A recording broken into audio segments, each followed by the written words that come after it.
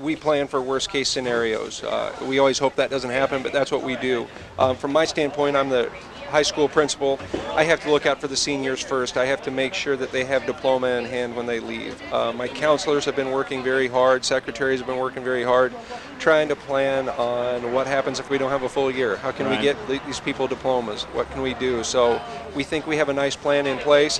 Hope we don't have to put it into